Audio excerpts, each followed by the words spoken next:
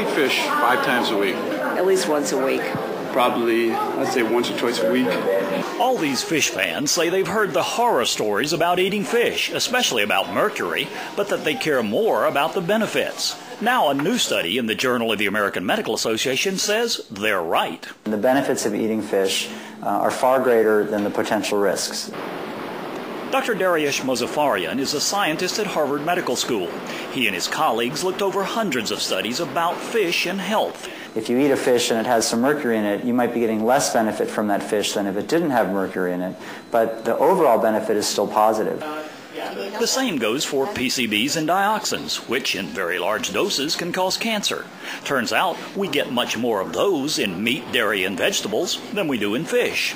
That means a lot to Kelly Labs.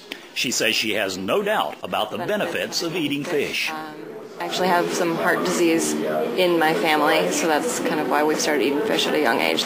But Mozaffarian says some women do need to avoid fish that are high in mercury, because mercury can affect brain development in their infants. For women of childbearing age, for nursing mothers, and for young children, our findings agreed with the conclusions of the FDA and the advisory of the FDA. That was really that there are 4 fish that those women should avoid: shark, swordfish, golden bass, and king mackerel. But otherwise, those women should eat about 2 servings of fish a week. We found that modest intake of fish, about 1 or 2 servings per week, was enough to reduce the risk of dying from a heart attack by about 35%, which is considerable effect. And there's nothing fishy about that. That's it for this edition of House Call. I'm Dr. Paul Little.